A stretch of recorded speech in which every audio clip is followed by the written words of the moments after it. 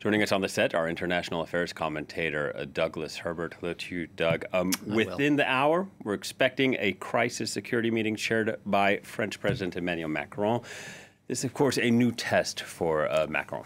It is, and you could also forgive perhaps a lot of French watching this who will watch it for rolling their eyes a little bit, not at just Macron. You can't just single him out.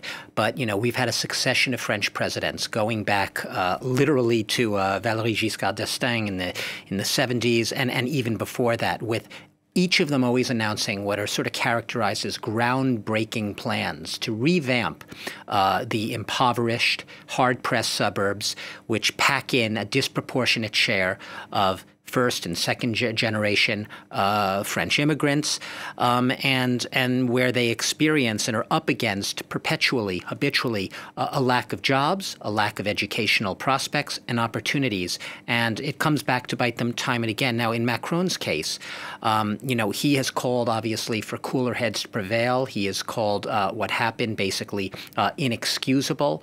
But at the same time, he has also said that the violence that it has spawned and the unrest across France targeting institutions is unjustifiable. So it's a very delicate, a fine balance that Macron has been trying to strike here, because he doesn't want to escalate things further. But, you know, Emmanuel Macron has been up against it right throughout his presidency, you could say. He hasn't been cut any slack here. You know, he had the Yellow Vest movement. He had the pandemic. He had recently the massive pension reform protests sweeping across France.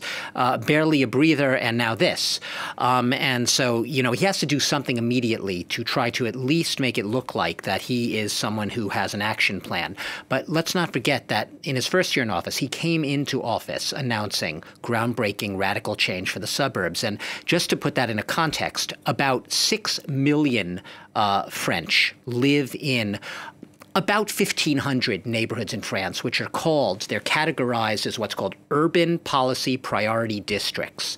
And what does that mean? That means that when the government rolls out these refurbishing the suburbs, revamping the downtrodden, you know, these neighborhoods programs, these are the priority districts that are going to get the money and get the funds. France hasn't been building these high-rise so-called HLM buildings in years, where a lot of these immigrants have lived, where the living conditions have been deplorable. Often there's been, you know, open drug trading in the stairwells, and they've, you know, it's been often dangerous, squalid conditions.